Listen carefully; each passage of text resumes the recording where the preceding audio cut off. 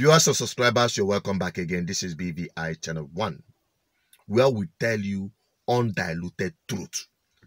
The truth you cannot get from BBC. And when a government decides to shun out lies from both sides of their mouth, I wonder how they expect the people to continue playing along with them, forgetting that this is a new age where every secret is made open. You can't control the truth. Sometimes I wonder if it is BBC that is writing the script for government or the government is writing the script for BBC. Why am I saying this? After the bombing in Kano, BBC came up with a report that, oh, it was a gas explosion. No investigation. Government bought into it. And they're shunning it out. Including security operatives as alleged. Taking the position it was gas explosion. Whereas people there, the eyewitness there, confirmed that it is a suicide bomb attack. Targeted at my own people, highly dense population of my people in Sabongeri, Kano. We saw the gruesome video. I'm not going to show you here. The children, the school that was attacked. Perhaps in connection with the spillover effect of what happened in Sokoto. Why would my people always be the target and victims? And you call this thing a country? My worry is the BBC that will always carry about fake news.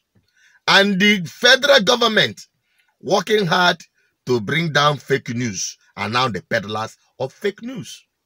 Now, thank God, Arise Television had to go on the street and get the information directly from eyewitness.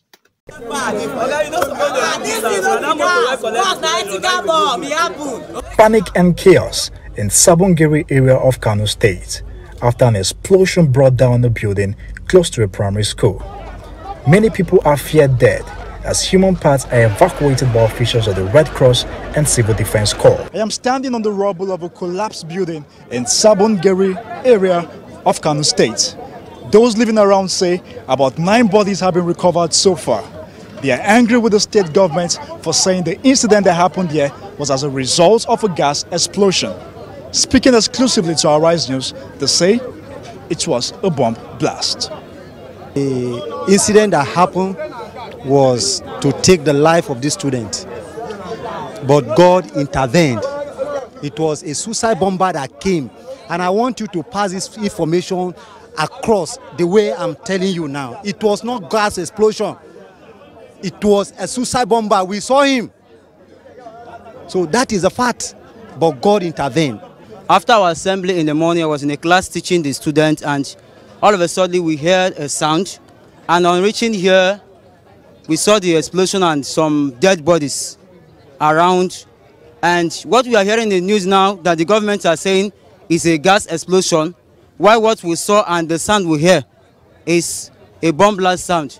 As an engineering student, I know what is gas and I know what is bomb explosion.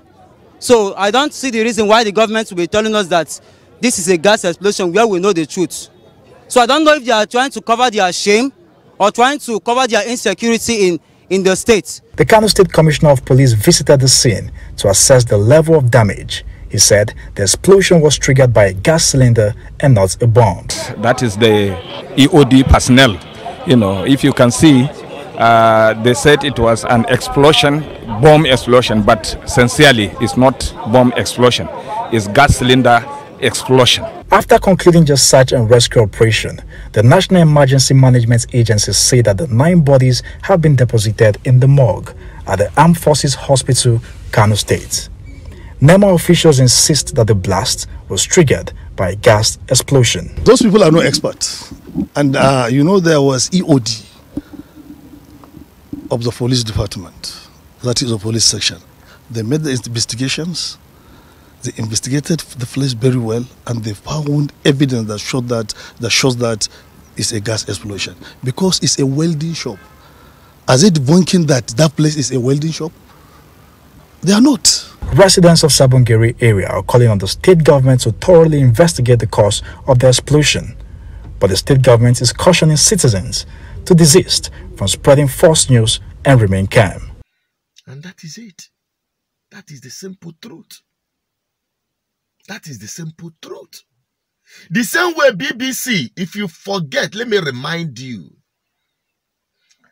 from the interview I made with the late Bullier, where he said that it was BBC that reported that the first coup in 1966, led by Nzogu, is Igbo coup. And that was what snowballed into the genocide war that took more than 3 million lives of my own people. Up to today, they swept it under the carpet. The same role they are playing today. Peddling fake news. The question is, why? What is the intention and mission of BBC in this part of the world?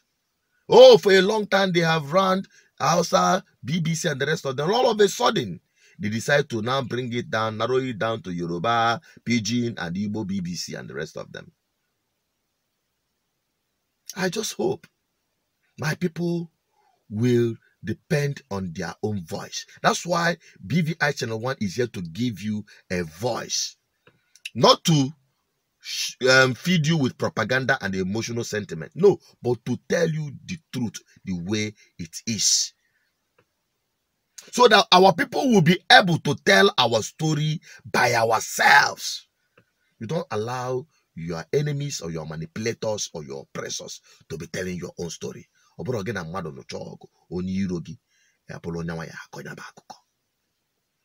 So my people, you can see that we have come a long way to serve our people. We are committed in this service. The least you can do is to support our efforts. We may not say everything that you like the way you like it, but we are here as a platform to bring a community of our people to share ideas and ensure that our people are properly informed. And that is my commitment.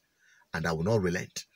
I'll do my best as the voice of the people, the voice of God, and the voice of our ancestors to inform you the best way I can, in truth and honesty. That is all I want to bring to you. Drop your comments on the comment section. And I want to also remind you that I'll be publishing a protest of our people, the IPOB members that have protested in BBC office in London. Okay, they went there to protest.